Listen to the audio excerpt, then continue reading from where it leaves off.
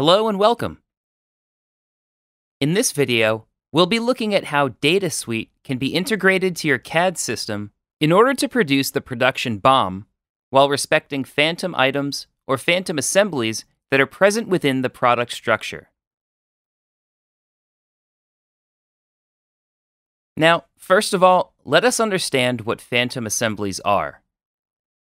So, many of the times, what we see is the product structure contains several assemblies and components. Sometimes, the sub-assemblies that are contained within them do not have a physical significance, which means that the sub-assemblies are used merely to represent grouping of items. In such scenarios, such assemblies need not be processed in the production BOM.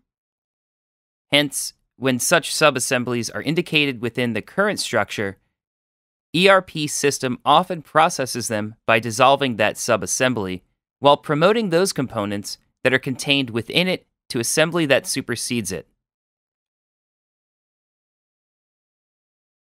In this product structure, let us now see how the assemblies or the sub-assemblies are comprised.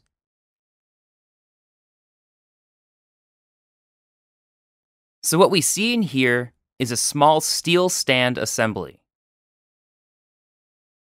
So there are 4 legs as well as a top frame comprising of 4 components, and there are about 8 instances of a sub-assemblies called corner joint. So if we open up the corner joint sub-assembly within the CAD software, what we see is it in turn contains 1 instance of the plate that was welded and 2 weld pieces as such.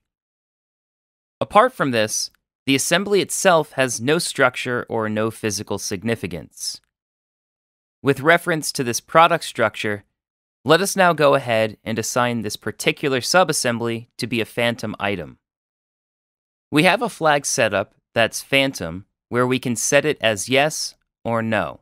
Let us go ahead and set it as yes.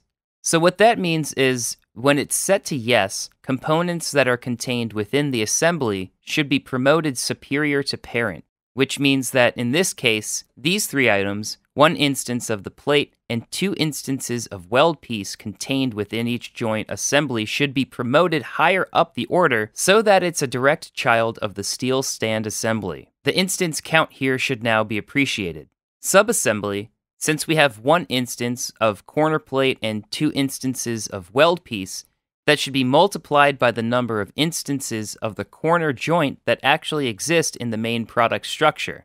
We should find about 8 pieces of the weld plate and about 16 pieces of weld pieces. So let us now go ahead and see how DataSuite can help us dissolve or respect phantoms and promote the item. Let us now go ahead and click on Process Phantoms.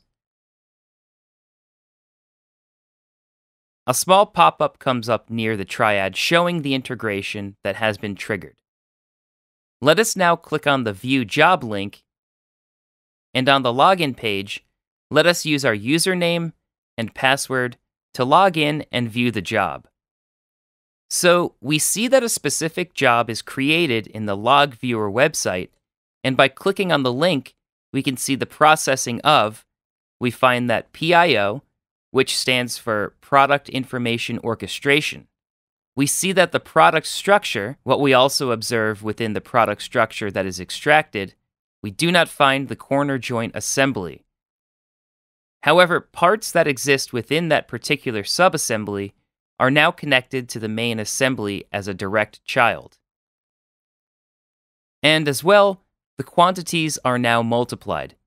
This is how DataSuite can be used to process phantom items present within the product structure. In a later video, we would be demonstrating how DataSuite can be used to push product structures into an ERP system.